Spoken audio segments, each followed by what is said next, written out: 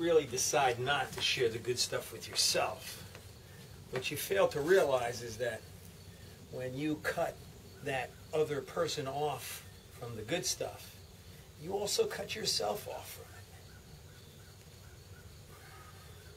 it. And so that's how loss of memory begins to occur.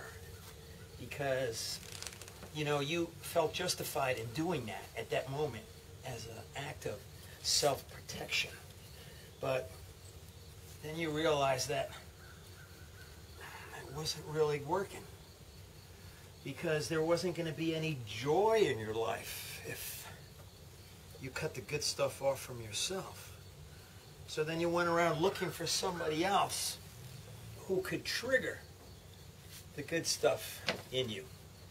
And then, of course, you put, you know, the control of the good stuff outside of yourself. Big mistake.